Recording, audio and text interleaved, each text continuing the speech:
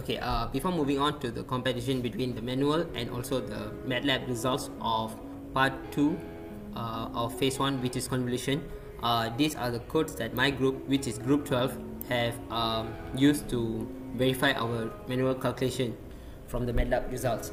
And first of all, in this early part, we have written a code to plot out xn from n equals to 0 to 20, and a similar method or code is used to plot out xs using this line of codes here.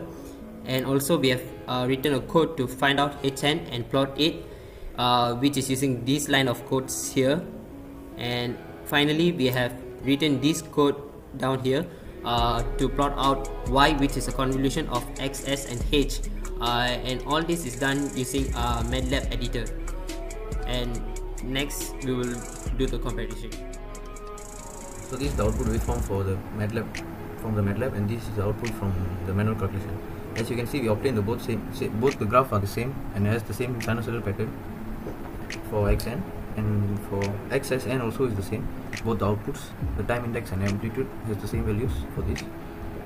And for hn, when as you can see, when the time index is 2, the amplitude is 0.5 for the MATLAB output. And also for manual calculation, when the time index is 2, the amplitude is also 0.5.